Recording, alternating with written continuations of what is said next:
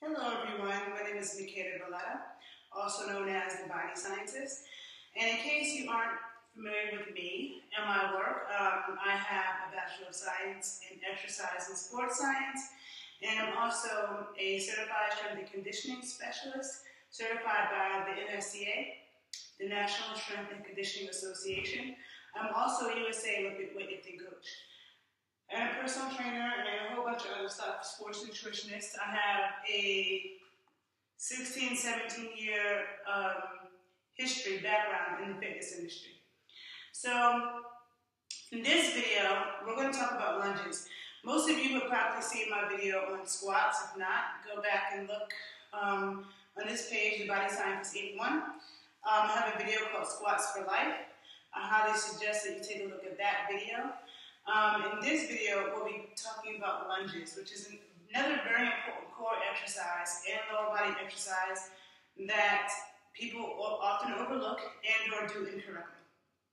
Okay, so no matter what exercise you're doing, you always want to make sure that your form is correct and that your spine is protected and aligned properly. So that means you always want to have your chest out, your shoulders rotated back, okay? Abs engaged as if somebody were to tap you in the stomach, not sucked in so you can't breathe, not like that, but tight, like if somebody were to throw a basketball in your stomach and hit you. Tighten it. Neutral hips. So if your hips were a bowl of water filled to the top, and you stand like this, the water will all fall back that way. But if you stand like that, the water will all fall this way, right? So you want neutral hips, neutral, you see? They're neutral, not tilted back and not tilted forward. And you want your knees slightly bent for every exercise that you do. Whether it's bicep curls or shoulder press, same thing. Keeping the abs contracted helps to stabilize you and it helps to protect your spine. Just like in squats, you want to inhale through your nose on the descent. So as you're going down, you're inhaling through your nose so that you can fill your inner thoracic cavity with air. That's this whole empty space in between your ribs. You're filling it with air, and you're going to hold your breath and contract your abs as you push up against that weight, and you exhale on top, okay? So just to start quickly with the proper lunge form, let me put the camera down so you can see my feet too. Okay, so proper lunge form, hopefully you can hear me. You want chest out, shoulders back, abs engaged, abs engaged, hips neutral, knees slightly bent. From this position, you're going to bring one foot straight back. Hold on, let me make sure you can see. So I'm in this position. Wait, let me fix the camera. Hold on. Oh, it'd be so much easier with the cameraman. Okay, can you see all of me? Sorry. Tall. Okay, so I'm in this position. I'm going to extend one leg, one foot straight back. Now, if you notice, both of my knees are bent, right? My back foot, my heel is up. This heel stays up the entire time. So I'm on the ball of my foot in the back foot. This back foot should not rock back. This heel should not rock.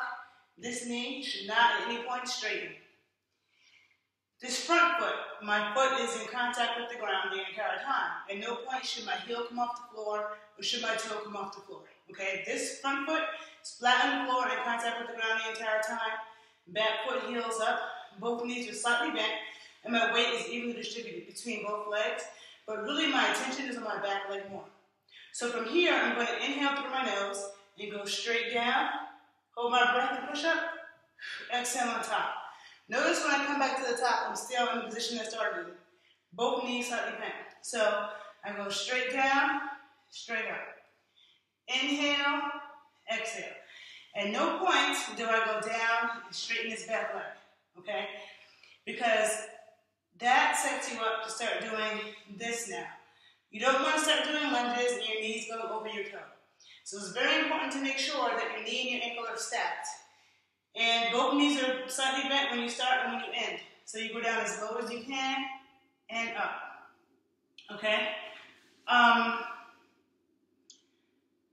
What was I going to say? Also, hold on, good mic.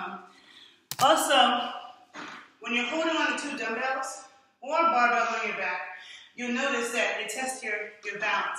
So if you're holding on to two dumbbells, you're going to be doing this. So you really have to engage your abs, engage your core. to make sure that you stay balanced, okay? You inhale on the way down, hold your breath on the way up, exhale on top. I just did it with no weight. You want to make sure that you can do it properly first with no weight. Be able to do 2 sets of 15 with the good form with no weight. Once you can do that, you can start holding on to weight. Just like with every other strength exercise, the magic number is 15. This is whether you're male or female.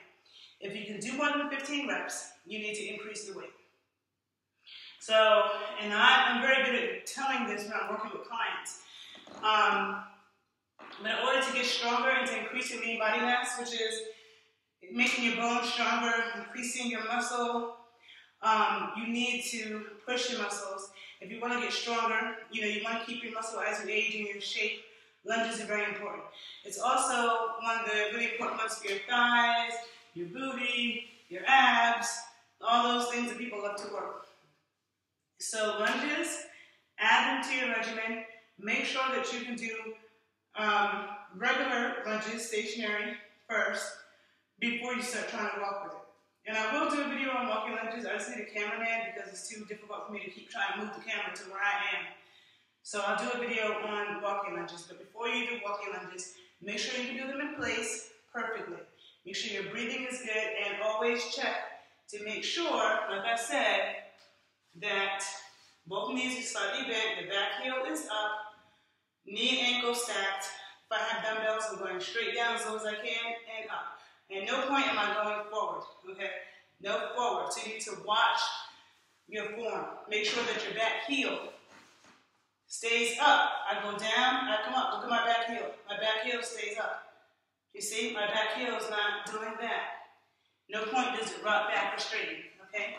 So lunge form is critically important so you don't injure your knees. You should never injure your knees doing this. If you find this video helpful, please share it. Please subscribe to my page. And I'm available for one-on-one training at a distance and in person. I am in Chicago.